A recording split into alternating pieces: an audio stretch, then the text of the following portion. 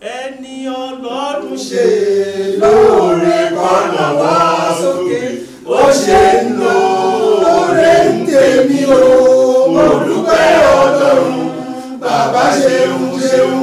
Ẹni Ọlọ́run ṣe lóore kọ́nà wá sókè, ó ṣe ń lóore ń tèmi o, mo dúpẹ́ Ọlọ́run, bàbá ṣeun ṣeun. Hallelujah, mo wá dúpẹ́. Ènìyàn náà kọ́lé alájà mẹ́fà ló jáde láyé.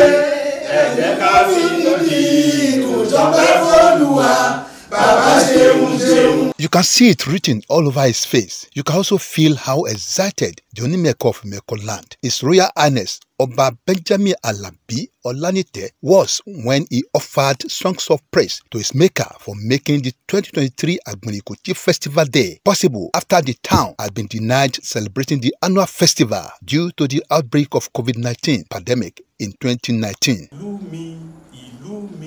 Ìlú Imeko, ó dára, ó lẹ́wà, ó wù mí púpọ̀, kò síbikíbi tó wù kí n wà lórílẹ̀ ayé. Èmi kò lè gbàgbé, èmi kò lè gbàgbé, èmi kò lè gbàgbé ìlú mi Imeko.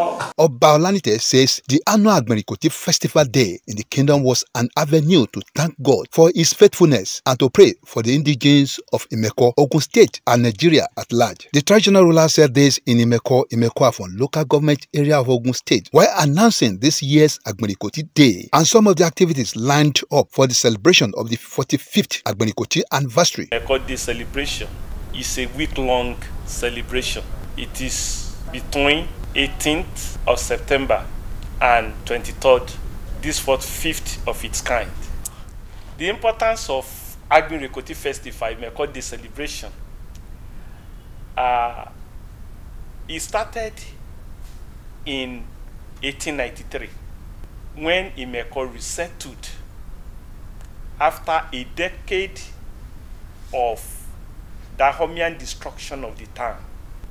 It was at resettlement that the people of Imeko, Agbinrekoti, Onimeko, Agbinrekoti, they began the celebration of Agbinrekoti Festival.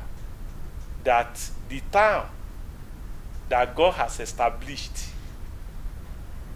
could not be destroyed. After the attempt of destruction by the Dahomian, they resettle again. The town resuscitated because it is God himself that has planted the town. According to Oba Olanite, the event is also meant to display the rich cultural heritage of Imeko land, to celebrate the history of how their forefathers founded the town. Part of the program is to go to the old site of Imeko, from where we migrated in 1706 to this present site, according to the record of I.W. Butler, who wrote it down, the present-day Imeko that we got here through migration from the old site in 200 years ago. That was in 1906. So if you remove 200 years from 1906, it gives us the accurate figure of 1706. So that our forefathers left the old site for this site. And on this plateau, because there is valley, it was valley site. This plateau of it, I'm the 16th Onimeko of Imeko. Why the number of Olu, because they call them Olumeko then. Why the number of Olu that are reindeer, we cannot ascertain. But on this plateau, I'm the 16th. So we have to go there to go and see. This is where our forefathers, our ancestors has lived before migrated to the plateau. And that's the source of water we are drinking. The Oshuru water spring. Expected to grace the occasion as special guest of honor is the Chief of Staff to the President, Right Honorable Femi Gbajabiamila, to be supported by Governor Babajide Sanwo-Olu of Lagos State and Oyo State Governor Engineer Seyi Makinde. The Chief Host is the Ogun State Governor, Prince Dapo Abiodun. After Lagos Colony, Southern Nigeria in 1906, by the last governor of Lagos Colony, who happened to become the first governor of southern Nigeria, that is Sawata Egerton. And when that first amalgamation came up, the southern Nigeria was divided into three: Western Province, Eastern Province, and Central Province. The Western Province of southern Nigeria was divided into 11.5 districts: Lagos, Epe District, Ikorodu District, Badagry District, Imeko District, Egba District, Ijebu-Ode District, Oyo District, Ibadan District, Ondo District, Ilesha District, and Osogbo Sub-District. So you can see the reason why we are sending letter to governors in order to tell them that in those days they should not just be watching and be looking at us. We are not, even Osogbo that happened to be a sub-district then is now a state capital. Compared with Imeko full-fledged district, here we are. But we are inviting them to look back and to help us to grow. To further reduce the effect of climate, the monarch launched the planting of trees in Imeko community. He urged all residents to cultivate the habit of planting trees in their homes. When you get to our forest reserve, trees have been destroyed for charcoal making and such. Now we have to restore. If the one God has planted, we have finished them. Now we have to start planting other ones to replace those ones. Tree is life. It makes your environment natural. Oba Olanite, who lamented the visible climate change as a result of deforestation, said over 3,000 trees have been planted by his people. Imeko Agbinrekoti, a land is so good for farming, good for agriculture. We are farming ever flourish, farming ever feed, and farmers ever flourish. We are starting the program, commencing the annual Imeko Day, Agbinrekoti Festival, by planting trees, as we have done today. We started about 2-3 months back, and I can tell you that about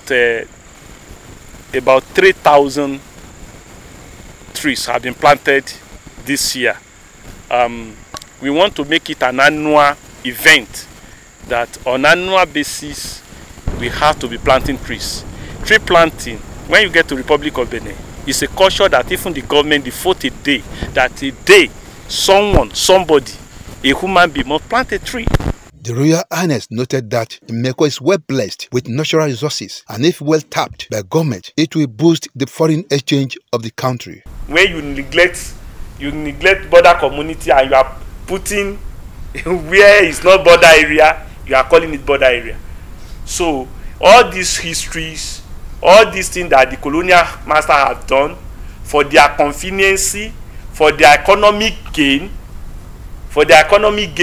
So I think Nigerian government should tread that path, and they will see the goods and values that it will add to their governance. He also lamented that the road leading to the town, though a federal road, remains unpassable, while there is no presence of any tertiary institution in the community. He calls on President Bola Tinubu to use his good office to turn around the fortune of the town. By God's special grace,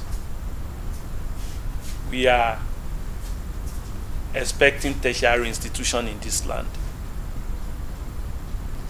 We are expecting the road. You see, Imeko and Binikebi. As Binikebi is to the northern area, then Northern Protectorate, so also Imeko was to Lagos Colony, even to southern Nigeria. In those days, Binikebi today is a state capital in the northern part. So I know, and by God's special grace, that God will help the Nigerian government to establish a full-fledged conventional university in this land. Imeko is an ancient town spread out in a hilly region of Ogun State, a few kilometers from the Benin Republic border.